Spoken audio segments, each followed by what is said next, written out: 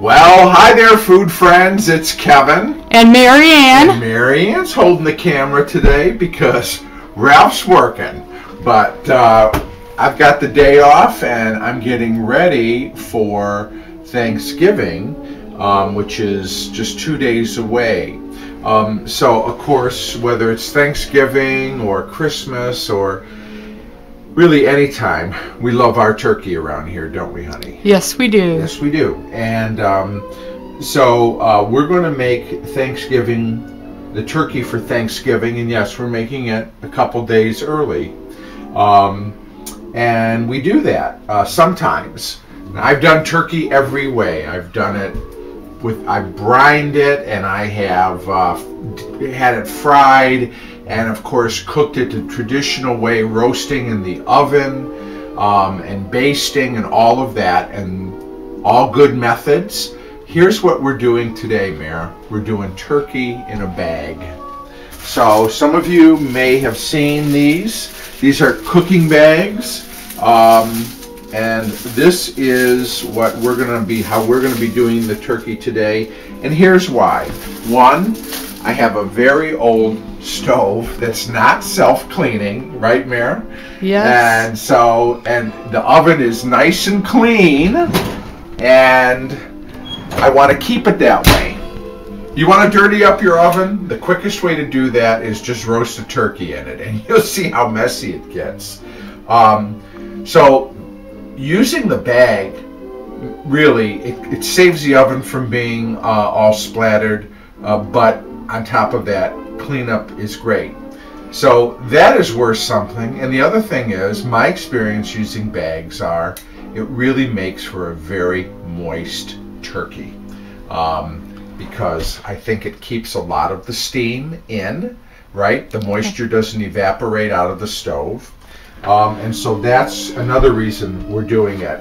Now, I don't know how Thanksgiving is at your house or Christmas. Let me tell you how it goes down around here. We don't have the big, I come out with the turkey on the platter, you know, the Norman Rockwell scene, and everybody's at the table.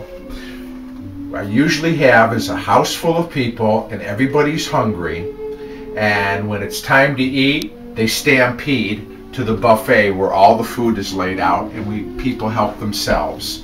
So for me, it's such a relief to wake up in the morning on Thanksgiving or Christmas and know the turkey's already done. So what we're going to do is we're going to roast the turkey, we're going to carve it, we're going to put it in some nice turkey broth, and it's going to go in the refrigerator. And then, come Thanksgiving morning on Thursday, all I've got to do is pop it in the oven and have it re-warm through, and it's moist and ready to serve, all sliced up and good to go. So here's what we've got here, Mare. Take a look at our turkey, and this one is about a 21 pounder. Okay, so what I've done is I've rinsed it, I've patted it dry, I've trimmed a few things. I trimmed sort of the turkey tail end here. I trimmed that off and trimmed some of the excess skin. And now what I'm going to do is I'm going to get this baby ready to go into the oven, which is preheated to 375 degrees. But what we're going to do first is we're going to kind of season it up.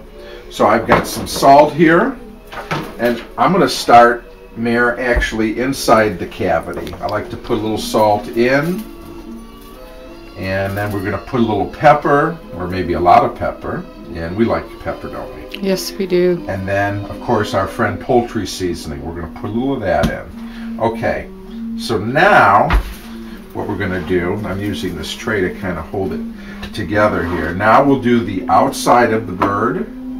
Again, a nice generous pepper. And put some salt. Do you put any oil or butter on the turkey? You could. It does help some of the seasoning to stick on. But again, you know what? If you're not eating the turkey skin, the main thing is to get the flavor to the meat. Now I'm going to stuff the cavities with a couple things, all right? I've got an onion here.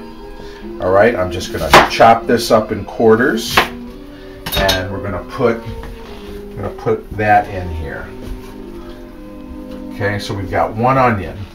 I've got an apple here.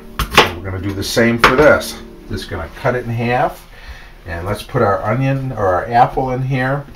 Check this out, Mare. These are the last of the herbs from the herb garden outside. I've got some rosemary, I've got some fresh sage and some thyme, and you know what? I'm going to just stuff all that in here. How's that? And then finally, I like a little bit of a citrus, so I've got a lemon here, and what I'm going to do is we're going to just cut this lemon, kind of downsize it a little bit.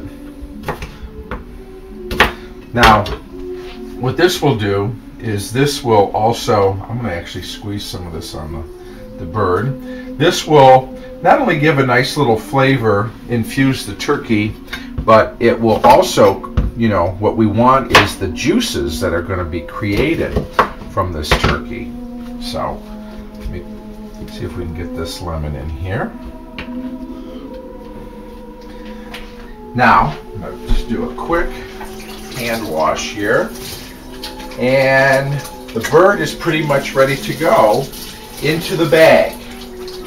So what we're going to do is we need to put a little bit of flour in the bag. That will also help when it's time for the juices, right, and turning it into gravy. So now if you have a helper in the kitchen, sometimes it's good to put that person to work a little bit. And I'm usually the helper, but I have to work the camera today. You have to work the camera. Marianne's usually my sous chef for these big dinners. I'm putting in about 2 tablespoons of just flour in this bag. And I'm going to give it a little shake. Okay? All right. Now, let me just get this out of the way. Look at that. So, I've got a roasting pan here, no rack, okay? We're going to put the bird directly into the bag, and the bag is actually going to sit in the pan, like so. So anyways, this is kind of where it helps to have a helper, or I'm really getting my workout here, holding this bird in. And there it goes. Okay. So, the bird is in the bag, as they say. Let's get this down. Then what we're going to do is we're going to take somewhere. I've got a twist. There it is. You bagged a bird. Bagged the bird. We got our little twist tie here. This is all stuff that won't melt in a 375 degree oven. When you buy the bag, it comes with these little ties. Again, you know, two main reasons for doing it this way. One, I want to do the bird ahead of time, anyways, just for my own convenience and sanity, the morning of the meal. And then the other thing is, that bag is going to hold the moisture in around the bird. So, Mary, you know how you would like baste, you know, we'd be basting the turkey?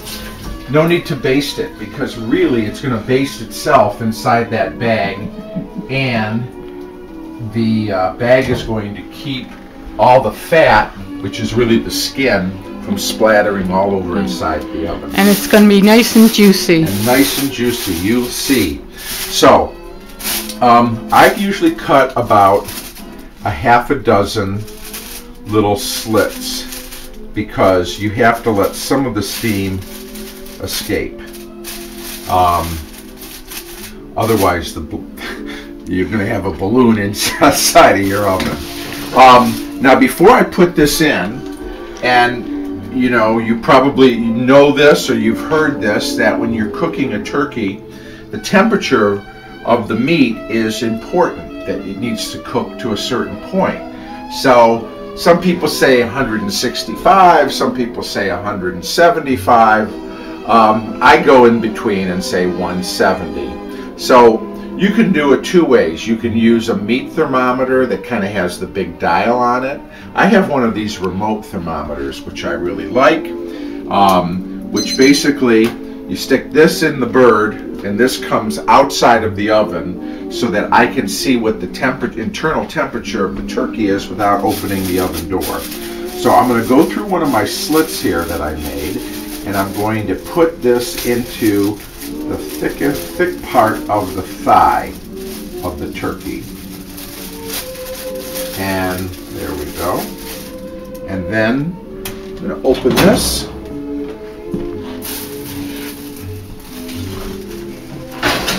I put the rack kind of on the lower position here.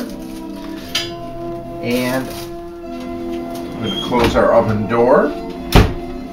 And I will plug this into my monitor here. It's 39 degrees, so we've got a ways to go before we get to 170. It'll be, you know, probably a few hours, so we will keep an eye on it, and the house will be smelling wonderful, and we'll be back here with our roast turkey in a bag Thanksgiving in advance. All right, so you know what? The turkey is ready to come out, and oh my gosh, Mary, how does the house smell, isn't it? Smells fantastic. You know how they make scented candles with all these like fruity smells and spice? They should make a turkey scented candle. I think that would be awesome. The house smells wonderful with the roast turkey. We're going to take it out. I'm going to take out my probe here. We were at over 180, so we are in good shape. And the other thing is, with these bags, by the way, look at the oven. Still clean. Still clean. Okay, so, and I really do think that the turkey cooks quicker in the bag than it does without the bag. And I don't know if it's because it holds so much of the heat in. Do you know what I mean? Yeah. But, all right, I'm just going to cut this open because we want the turkey to cool. Be very careful when you do this because obviously you'll get a turkey facial. You will, and there's a lot of steam. But hey, look at this bird. Look at that. Look at that beautiful bird. Huh? 2 hours, 15 minutes at 375 degrees. And the lemons and the onion and those herbs that we put in there, smells so good. So obviously what we're going to have to do is just let this thing cool down. So I think I've got it fairly uncovered. We'll just let it keep filling the house with that wonderful roasted turkey smell. And then what I'm going to do is, once it's nice and cool, then we'll carve it up and get it ready to tuck in the refrigerator. But guess what, folks? Our turkey is done, so we'll be back later. Okay, we're peeling it back, Mare. And you see all that nice juice down there? I don't know if you can get in with the camera, but look at that. Okay, there's our nice turkey broth. So, gosh, I've let it cool for a good hour. And so what I'm going to do is I'm going to now carve the turkey up. I'm going to put it in this foil pan. Got some turkey stock, and I use a little of the natural broth here, juice that was created from when the turkey cooked. But look how beautiful it's done. You can see how the drumstick has sort of pulled back from the body of the turkey. Now what I'm going to do is I'm going to cut off the drumstick here, and the drumstick is one piece of the bird that I leave whole because somebody really likes it. We know who that is, don't we? We sure do. Mr. Ralph likes his drumstick. So, there we go. So he's finding the joint.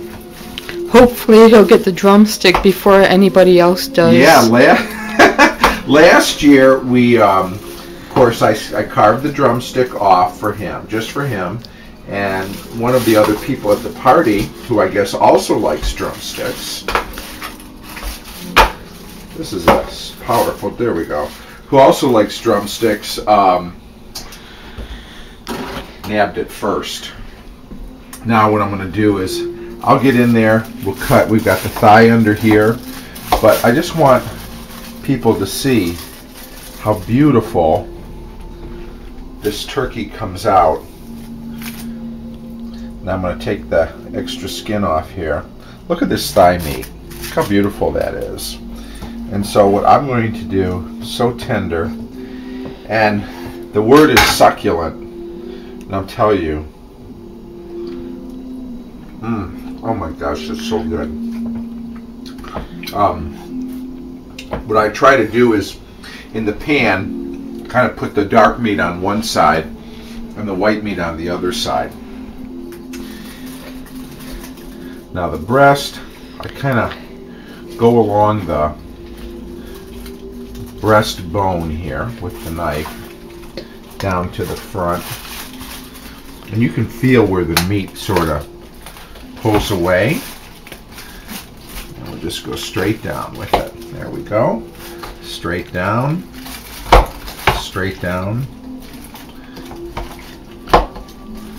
and get it on that joint right there.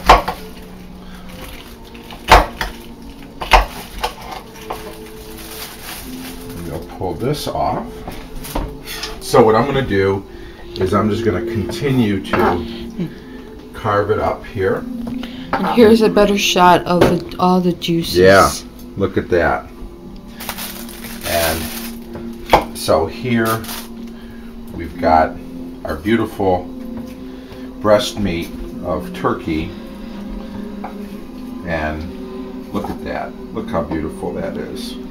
So I'm going to carve this up. We'll get the whole turkey carved, and we'll come back. This pan will be about full. And then again, I said it earlier, all I have to do is drop this pan in the hot oven when my dressing's cooking and some of my other sides. Put this in the oven, let it warm through, it'll be in the broth, and then you know what? Put this beautiful sliced turkey and drumsticks out on a big platter, and we're ready for Thanksgiving. Look at this. Pan o' turkey. I got one wing left to do here. So, you know, some parts of the turkey you just gotta kind of do by hand, like the wing. And we just pull it apart. You know, turkeys, no matter, you know, what kind they are, frozen, fresh, all turkeys are pretty much built the same, and there is a lot of stuff on a turkey that you cannot use, that gets tossed away, whether it be skin or bone or cartilage and fat. Or some people eat the skin. Some people do. What I do is these are all the parts, leftover parts of the turkey, even the stuff we had inside, the herbs and the onions. Okay, I'm going to cover this with water, and we will simmer this for a little while, and we will make a delicious base for turkey soup. So nothing goes to waste. But look at this, is all the turkey meat, all carved. I got dark meat over here, white meat over here. It's beautiful. I'm going to take my turkey stock here, and what we're going to do is we're just going to give this a little bath here, and then we'll cover it with some foil. I also like to kind of put in, maybe a couple spoonfuls. Look at this, Mare, of our just wonderful turkey juices. Put that, some of that in there. And we're good. So what I'm going to do now is wash my hands. But people have asked me, like, well, how much turkey should I get? Here's what I plan for. Because you've got so much waste that actually weighs a lot, I figure a pound per person. So if you're having, a dozen people over, get a 12 or a 13-pound turkey. And the other thing is, that gives you a little wiggle room. If you definitely want leftovers, get an extra pound or two on top of that. Or if you have big eaters coming over. Yes, like we're having. So leftovers aren't always guaranteed. So what I'm going to do is I'm going to put a cover on this, and this will go in the refrigerator. And again, all I have to do is sort of warm it up, and my turkey is done. So, you know what? This is a shortcut that we take over here, getting ready for Thanksgiving. Anytime you're making a turkey, don't tell anybody, but there have been times when I've made a turkey 2 weeks ahead of time, and instead of putting it in the fridge, I put it in the freezer. And then just take it out a couple days ahead of time and transfer it to the fridge and let it thaw. But it is a wonderful shortcut if you are either A, going to be pressed for time the day of the big party, or you got one small oven and you've got 18 things that need to go in, and you don't want to tie it up all day with your big bird. So this is what we do. Had a great time doing this turkey. Thank you, sister, for helping out with the camera. You're welcome. And hope you had a great time being with us, and we'll see you next time here on Cavalcade of Food. Bye. Bye.